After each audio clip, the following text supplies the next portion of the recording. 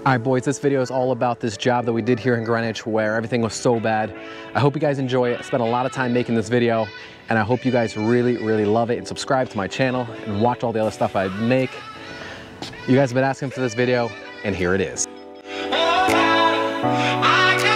Now that we've identified all the rotten areas on the roof, or at least most of them, we can at least start with the walls because we don't want to rip the roof just yet. And then, you know, the sky opens up, starts raining, and then we have a giant flood.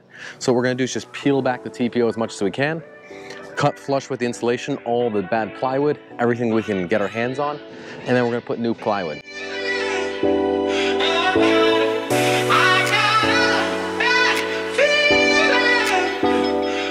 What I'm doing here is I'm adding a 5/8 layer of plywood to the front of the wall, and then I'm adding a 3/4 inch on top of the wall. And the reason I'm doing the front, obviously we need something solid to put a roof to, and the top I want to do just because. The problem is our drip edge only comes to right here, so now I need to carry the drip edge, so I'm putting down some plywood to hold the drip edge over that zip R because I don't want my drip edge to be nailed to foam.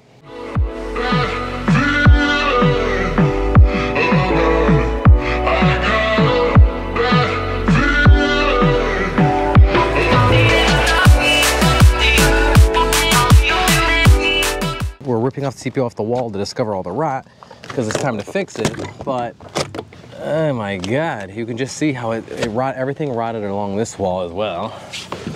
And they put TPO on top of TPO, and I think what the real leak was actually coming from up here on these screws that I actually taped off whenever I came here to do a temporary fix.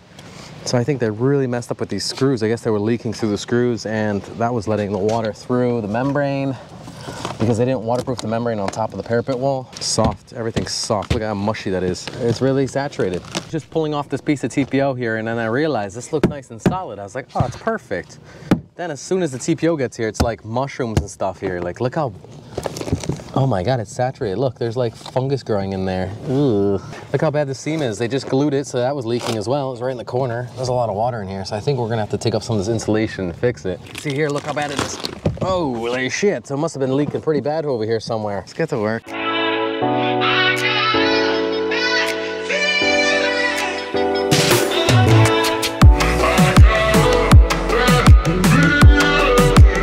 This wasn't even ripped off previously, that's just how easy it is.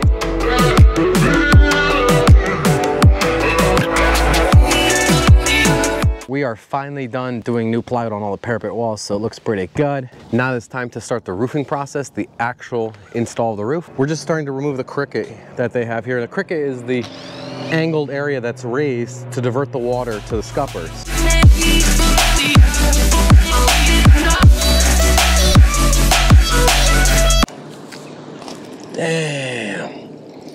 Damn. Okay, let's see. So you're telling me if I grab right here, it's so saturated that I could just, oh, let's go in the house. Sorry. Wow, unbelievable. Damn, okay.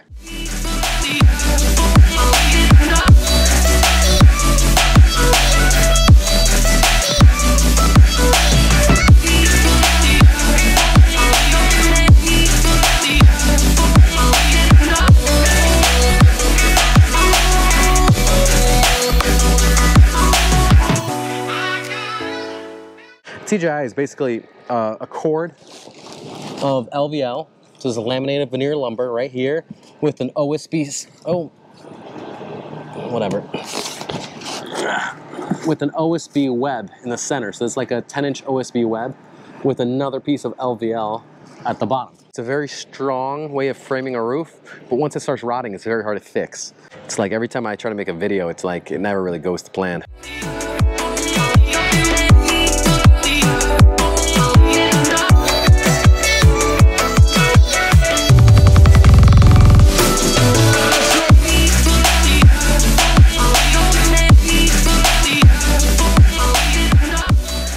I'm finally finished for today. As always, things don't go to plan, but what we've gotten done so far is we've removed a lot of the spray foam because it was just really encasing all the eye joists. From what we can see here, everything looks like we had a couple really bad eye joists that are here, so all this has to be replaced all the way to here somewhere, and then we can re-insulate it from the bottom. But we're kind of under a time crunch because the weekend is coming and we have to get this done. And we're back for the 3rd day in a row. Here's the next step. It's all about the eye joists that we need to replace now because they're so bad. Our eye joists are all down there. The most important thing for us to do today is get these eye joists replaced. So that's number 1. Let's do it.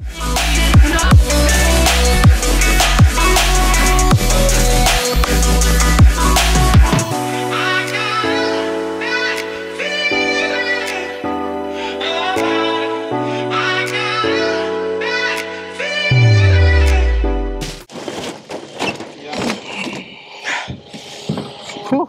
Okay, not too bad. And that's that. That's the damaged eye joist. That's one of them out. 7 more to go. 6 more to go, right?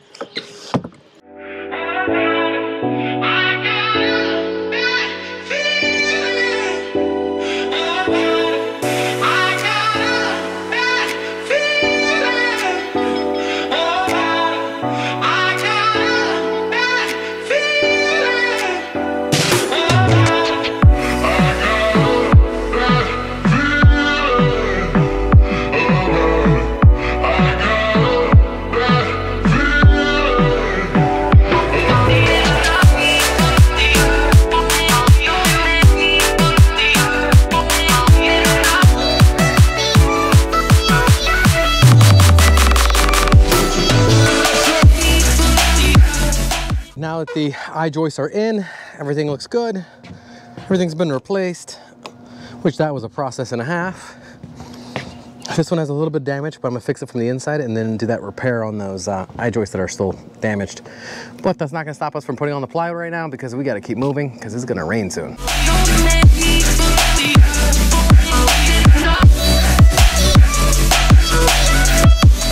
We're in the home stretch. We're just finishing up the plywood. The framing's all done. I'm just working on my last piece over here. And a little detail I want to show you guys is that this scupper detail, see how high this lip is in here? They ran the outside sheeting of the building too high and they ran the siding too high.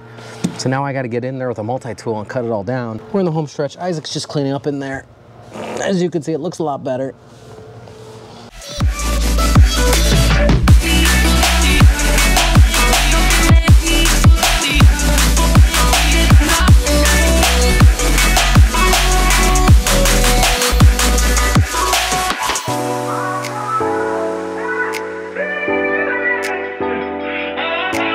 It's supposed to rain, as you guys can see. Look at the clouds. It's super rainy.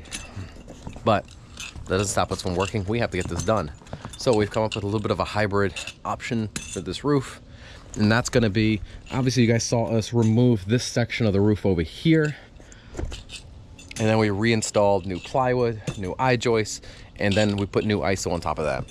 Now, what we're gonna do next is peel off the rest of the TPO around here. So you can see this correctly. We're gonna peel it off like so. And if it comes off nice and clean, we're gonna keep the ISO, and if it doesn't, we're gonna replace it. And then we're gonna glue our new TPO onto the old insulation. I know it's not the preferred method, but right now it's Corona time. We're really short on material, and we have a ton more roofs to do. Like the one up there. We have to do that one there, that one there. There's one on the other side. There's one over there, balcony roof, and there's one on this side too. So obviously there's a lot of problems here. And then if that wasn't enough, we have the little roof next to us that we've been just looking at for the last couple of weeks. Well, I haven't been actually a couple of weeks. It feels like it was a couple of days. There's also a roof over there. So we have a ton of roofs to do with no material. So what I'm gonna do now is reuse what we can, make sure it's solid, make sure it's 100%. But unfortunately, it is what it is. I'm not happy about it, but it's the best option for what we can do. We're just gonna have to move forward. Now, what we're gonna do is we're gonna screw down the rest of our insulation with these screws. These are 3-inch plates by Firestone. Actually, no, these are from John Mansfield. Well, we're mixing materials here. And we got Firestone screws. And we're gonna go ahead and put 5 screws in every single ISO panel. So we're gonna roll back this TPO because it's not down all the way. It hasn't been glued. Because it is a peel and stick TPO. So instead of us rolling out glue on the back of it, it's already pre-glued. We just peel the backer, roll it down, we're done. Now that's what the other guys used, but they thought that this peel and stick, so this is the weld seam right here. They had reversed it and thought that the glue was waterproof. So they put the weld side to the other side, like, what do we need this for? But that's where the robot comes into play. That's how you weld everything together. And if you overlap the peel and stick or the self-adhered roll to itself, you have to remove the glue, for sure. If you don't, well, you'll have the exact same problem again. This has no glue on it. That actually has glue because it's so shiny. But if you wipe it like this, the glue can actually come off. But if you do that and then weld it, oh, you're golden. So this actually, it's possible to actually remove the glue from the roll. It's just a little bit tedious sometimes, especially when it's hot out.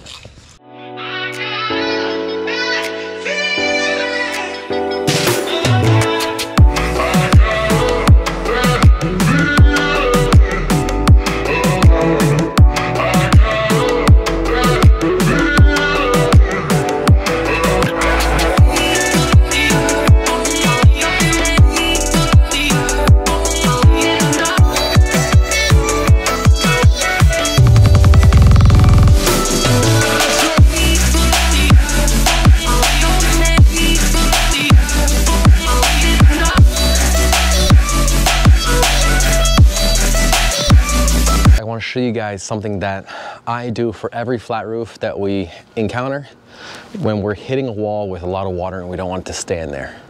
Because when you do a scupper, you'll have a lot of buildup around the scuppers, the drains, whatever, it doesn't matter. You'll have some kind of a place for the water to sit, and here's how we avoid that.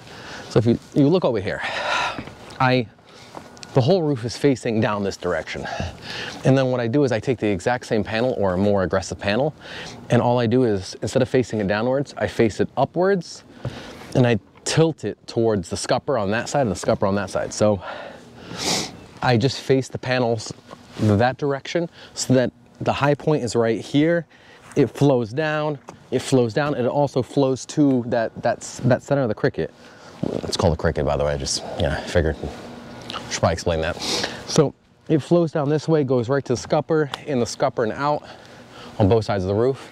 But sometimes when you have a scupper, the pitch that comes to it, the volume is so much that the pitch that you have backwards on the cricket, oh, it's a mouthful. It doesn't have enough pitch, so we have to do double layers. So right now I'm just cutting 2 X panels to face into the cricket, and then we're going to put the TPO on and get it waterproof. So let's get to work. No more of this. Now I've explained everything to you guys. You guys can take my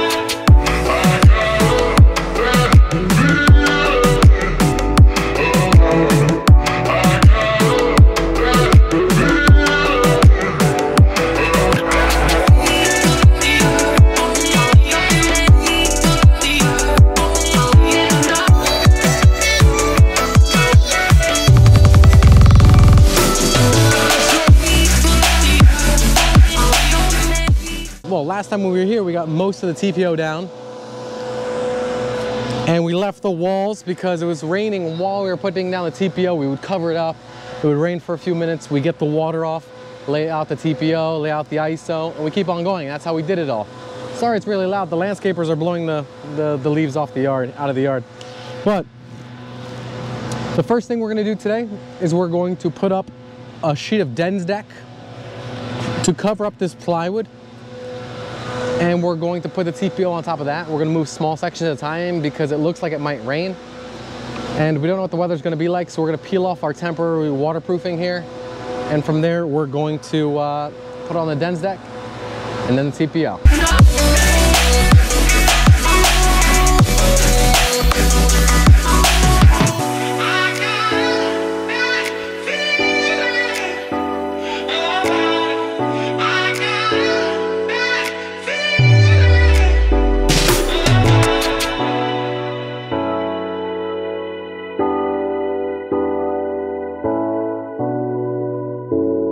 I'd like to show you guys a little close-up of exactly what we're doing.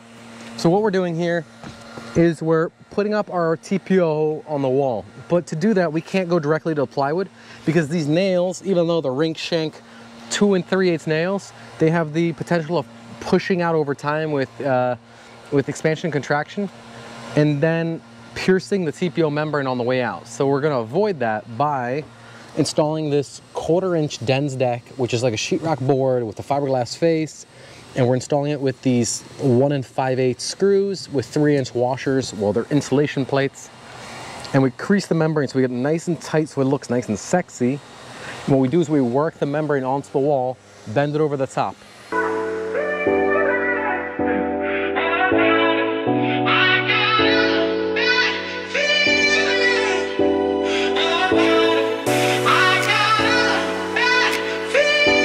What we're doing here is we're bending this bottom leg. So that bottom leg is going to be right here on the roof. So that's what it's everyone calls it a leg. I don't know why. So this leg is on the roof. It's about 6 inches. Then we have our run and we have our cap. Now, what he's doing, he's pre-bending our leg. And what he's going to do after that is remove the glue. So, you know, he's just pre-creasing it that way. When we put it up, it's nice and clean. It doesn't have that big wave to it going up. Now that we've creased it, we're gonna take off the glue. And the way we normally do is we just peel back the liner, which is the release liner, peel back halfway, and then we just start peeling off the glue.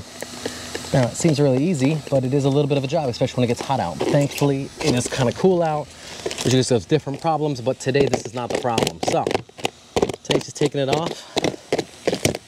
And the reason we're doing that is because that's gonna be my weld surface to weld back onto the roof. So, when I get over here, that piece is gonna sit right here and it's gonna weld straight onto the field of the TPO, the field membrane, which is the big piece.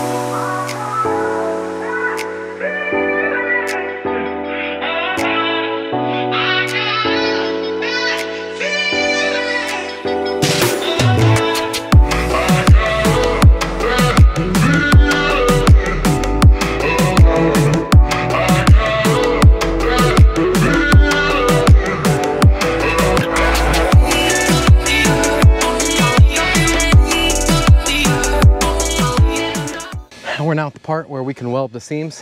I have a little trick to welding up these seams. So this is gonna weld all the way down, but it's a little too heavy to pull it up on the wall. So we have a different robot for that. We're gonna weld this one down here. And obviously we got that one, and that one. And then we're done for today.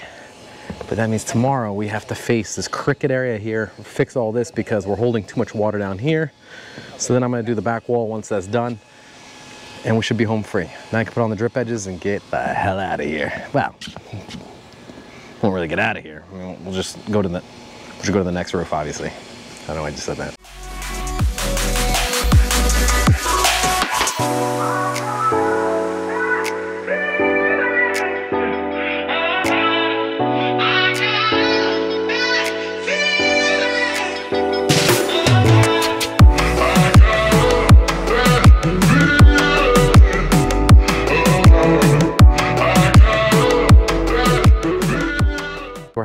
of water that's being held right here, and it actually comes out to here somewhere.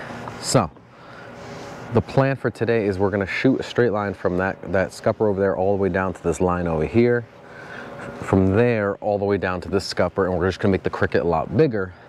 But we're not gonna remove the cricket that we have before because it actually works really well and no water sits there. So I'm just gonna use that as extra pitch for my next cricket, but I'm gonna fix this before we do the flashing because doing it after is really just a nightmare. There's a low point here between the two scuppers, as if they were gonna put drains in before and then opted for scuppers because I guess they're cheaper. I don't really know, but what I do know is that all we gotta do is make a bigger cricket, and that should solve most of our problem, if not all of it. Now, we still may have a little bit of standing water right here because we're just shooting a straight line from there to up there somewhere, so who knows? It really is very hard to know where the water's gonna sit, but this will give us at least a fighting chance of getting rid of a lot of the water because right now we're having at least an inch sit.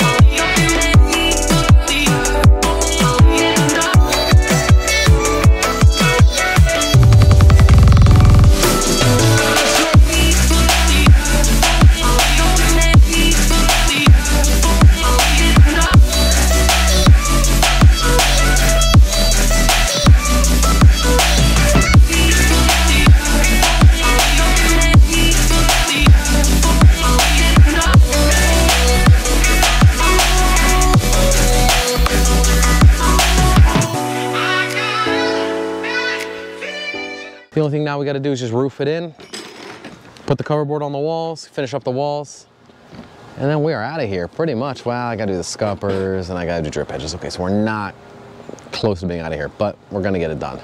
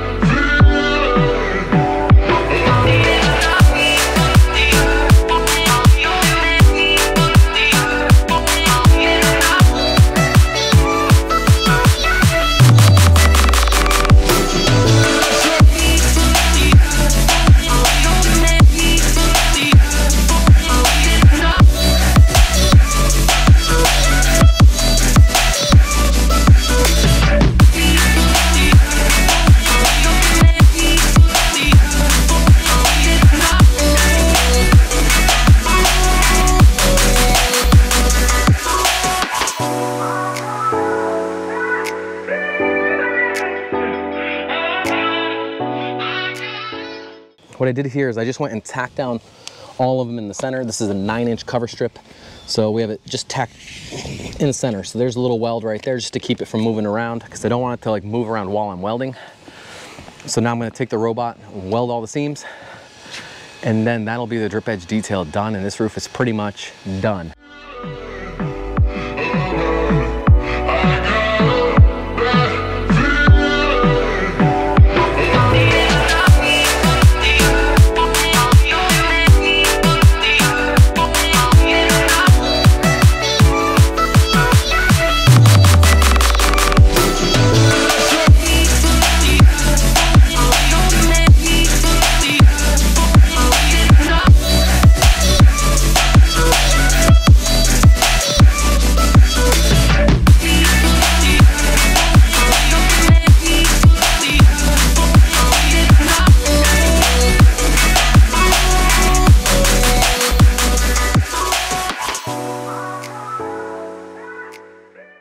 This is the roof 6 months after we've done the job, and this is kind of what it looks like. I have not cleaned the roof at all. We have a little bit of debris on the roof, and it's a little dirtier than when I installed it, but other than that, it looks exactly like it did the day I finished it. And so this is kind of what it looks like. We have a little bit of standing water here, which is not ideal, but that's the reason we doubled up that cricket. I hope you guys enjoyed this video. Subscribe if you liked it, but I will catch you guys in the next one. Until then, boys, Over and out.